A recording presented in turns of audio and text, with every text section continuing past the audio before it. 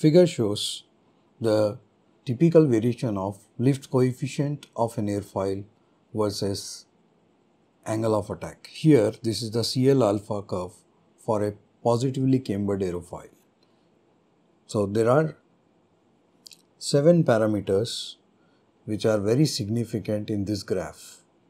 First one is stall angle. We'll be denoting it with alpha st. The next is maximum lift coefficient. We'll be denoting it with CL max. Third is zero lift angle of attack. We'll be denoting it with alpha naught or alpha at L equals to 0. Fourth is ideal lift coefficient, which is CLI, and the ideal angle of attack, which corresponds to this ideal lift coefficient. Usually this is the angle of attack and the lift coefficients at cruising condition. Sixth is lift coefficient at alpha equals to 0. We'll be denoting it with CL naught. Then the seventh is the lift curve slope of this airfoil. We'll be denoting it with C small l alpha or A naught. So our interest would be to understand these parameters and few more things about this curve. So let's investigate one after the other. So this curve has the stalling angle, which is denoted by alpha st. Stalling angle is the angle at which the aerofoil stalls, that is, the lift coefficient will no longer increase with increasing angle of attack. So the maximum lift coefficient corresponds to the stalling angle. Then we have zero lift angle of attack.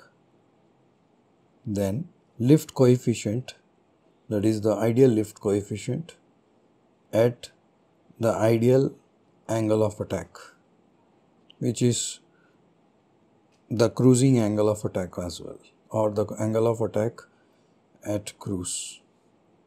And CL naught is the lift coefficient at zero angle of attack. So this is the lift curve slope of the airfoil. It is denoted by A naught or dCl by d alpha also.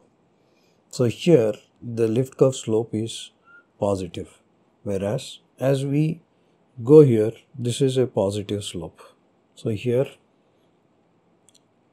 CL alpha is greater than 0, whereas as we start to increase the angle of attack, the lift curve slope starts to decrease, and at a particular angle of attack, the lift coefficient will ceases to grow further.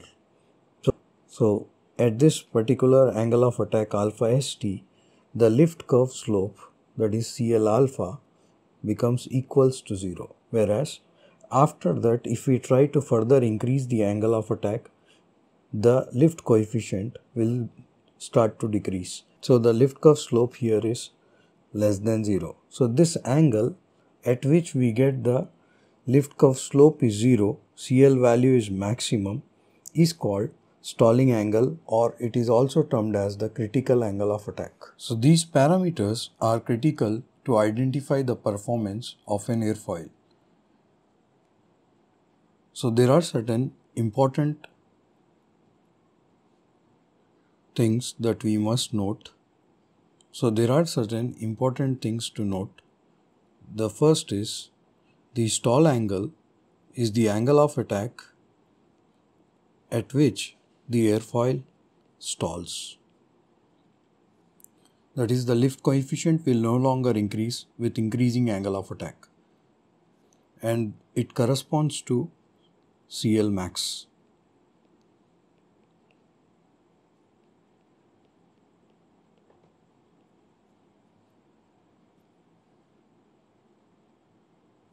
The stall angle is directly related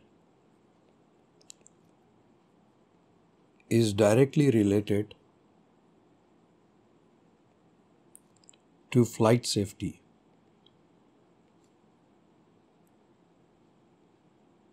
Since the aircraft will lose the balance forces in a cruising flight if the angle of attack is above the stalling angle. And if the stall is not controlled,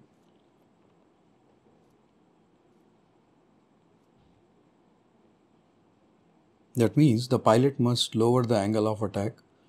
So if it is not controlled properly, the aircraft may enter into spin or it may crash.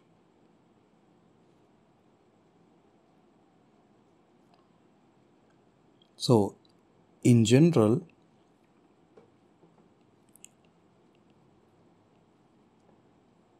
higher the stall angle, the safer is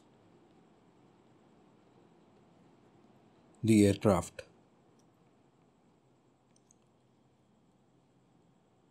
Thus, a high angle of stall is sought in aerofoil selection. Typical stall angles of majority of airfoils lies between 12 to 16 degrees. This means that the pilot is not allowed to increase the angle of attack more than 16 degrees. Therefore, aerofoil which has the highest stall angle is more desirable. So these are important points related to alpha ST. Now, things relating to CL max. CL max basically represents the maximum capacity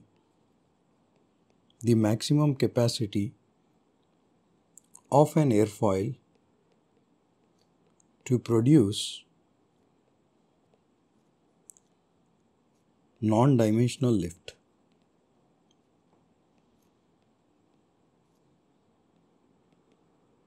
Coefficient,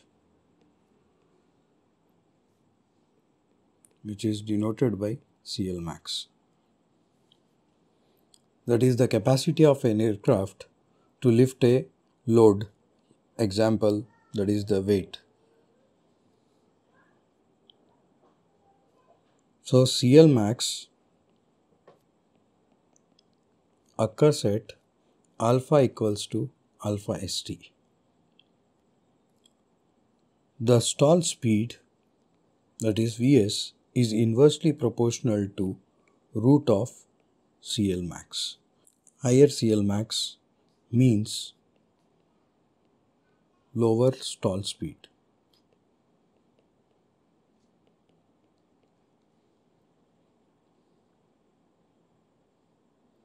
Thus, the higher CL max results in a safer flight. Therefore, higher maximum lift coefficient is desired in an aerofoil selection process. Let's discuss zero lift angle of attack.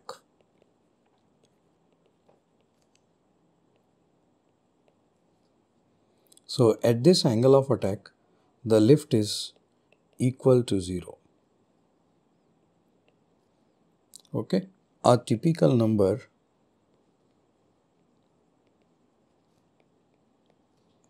for alpha naught is around -2 degrees when no high lift devices is employed. However, when a high lift device is employed, such as -40 degree flaps or -50 degree flaps, the alpha naught increases to about -14 or -15 degrees. Design objective is to have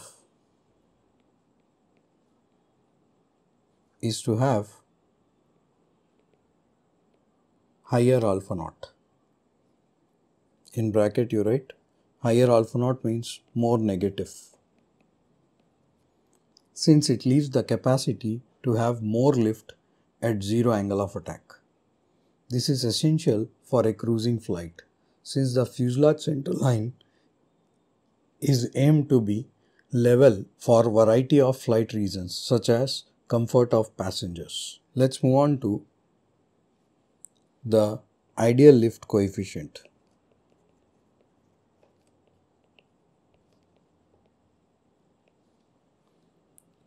Ideal lift coefficient is the coefficient at which drag does not vary significantly with the slight variations of angle of attack. So, CD does not vary much. This is very critical in aerofoil selection since the lower drag coefficient means lower flight cost. So, we get this lower CD when we operate at ideal lift coefficient, which leads to lower cost. Thus, the design objective is to cruise at flight situation such that the cruise lift coefficient is as close as possible to the ideal lift coefficient. The typical value for CLI for general aviation aircraft lies between 0.1 to 0.4. This is for subsonic aircrafts, subsonic general aviation aircraft. Whereas for supersonic aircrafts, it lies between 0.01 and 0.05. That's for supersonic aircraft. The angle of attack corresponding to this CLI is called the ideal lift coefficient angle of attack. Now let's move on to the ideal angle of attack. So the angle of attack corresponding to ideal lift coefficient is this ideal angle of attack. So usually the wing setting angle, that is IW, is approximately set it to, it's very often is selected it to the wing setting angle, which is alpha set as alpha I, since it will result in a minimum drag. So this corresponds to the minimum drag. The minimum drag corresponds to the minimum thrust,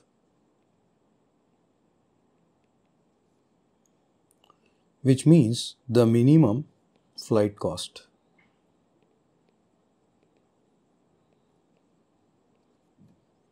Typical value of alpha I lies between 2 degree to 5 degree. Thus, such an angle will be an optimum candidate for the cruising angle of attack. So, very often the designers take alpha I equals to alpha cruise. Now, let's move on to CL0. CL0 is the lift coefficient at alpha equals to 0 degree.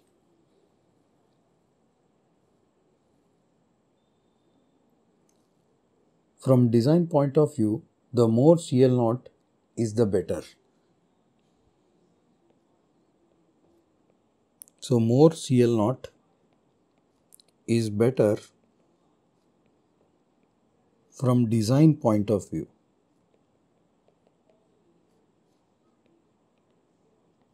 Since it implies we can produce a positive lift even at zero angle of attack. Thus, the more CL0 is better. Now let's move on to the lift curve slope, CL alpha. The lift curve slope is another important performance feature of an airfoil. The lift curve slope is the variation of lift coefficient with respect to change in angle of attack. The units of lift curve slope are degree inverse or radian inverse. Since the main function of the aerofoil is to produce lift, higher the slope, the better is the aerofoil. So that high slope means at a small angle of attack we can achieve larger lift coefficient. So higher the slope, the better the aerofoil. The typical value of lift curve slope is around 2 pi per radian, or about 0.1 per degree. It implies that for 1 degree of change in the aerofoil angle of attack, the lift coefficient will be increased by 0.1 times. The lift curve slope may be found by the following empirical equation.